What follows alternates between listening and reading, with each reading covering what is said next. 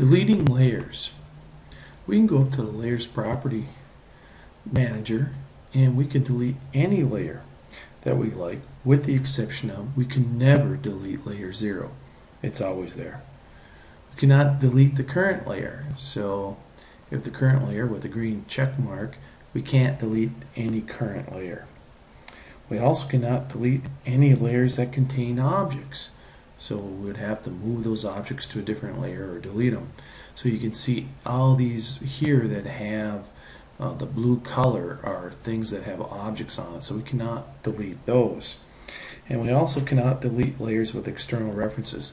That's for later on in AutoCAD 2 class, external references. So at any point in time, I come over and say, let's get rid of the cutting. I can right click and say delete layer.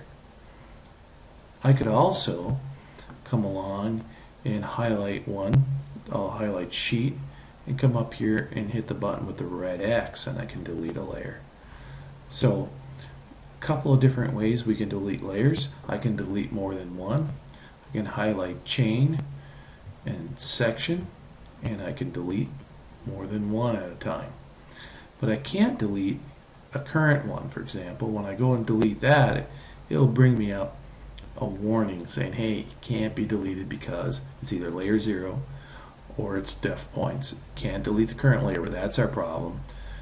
Layers containing objects, in this case that does contain object, but it's the current layer that's bothering us right now. And then external references dependent layers, which is not our case at the moment. So it's one of those 4 scenarios. So we can delete any layer other than those particular circumstances.